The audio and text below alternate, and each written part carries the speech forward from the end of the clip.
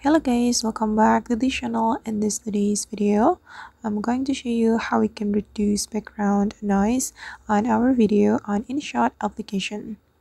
Okay, let's get into it. Here I have created a project on my InShot application, and for example guys, I'm going to reduce the background noise of this video. This is my video looks like, and I'm going to reduce the background noise. If you want to denoise or reduce the background noise, first of all, we can click on the volume icon right here, and then you can simply tap on the denoise option, and this is the result.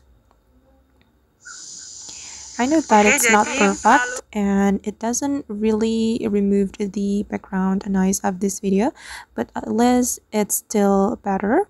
And if you are not satisfied with the result, you can save this video first, and then you can import this video to your InShot project again.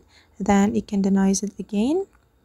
So you can create new project, and then you can import the video you have just exported, and then you can denoise it again to reduce the background noise to make the result better.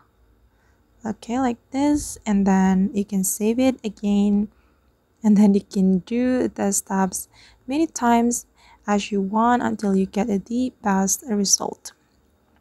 Alright guys, and that's how we can reduce the background noise of our video on InShot application.